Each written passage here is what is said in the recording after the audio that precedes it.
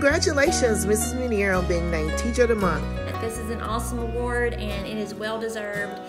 Congrats, April, on winning Teacher of the Month.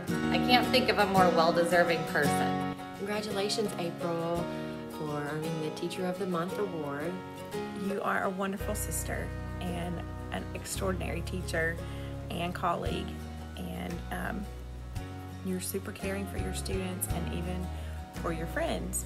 Your knowledge and guidance are unparalleled, and we are beyond blessed to have your support and leadership. You bring so much laughter and joy to our team. You're such a wonderful leader and teacher. Above and beyond, keeping us together, always thinking of others, so organized. You keep us laughing, we have lots of fun, and most importantly, you are an awesome teacher. And you just make all of that look easy. And as you know, just because something looks easy doesn't mean it is. I personally am beyond grateful for your mentorship and support you've given me since I've been here.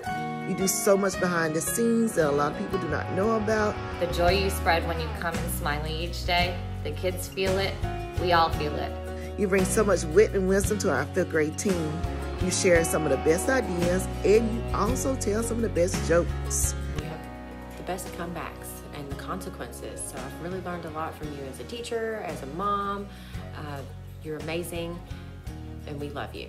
Thank you for being the absolute best, and congratulations, April. And we appreciate you, so congratulations. We love you, and congratulations.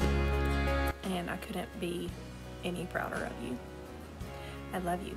Congratulations.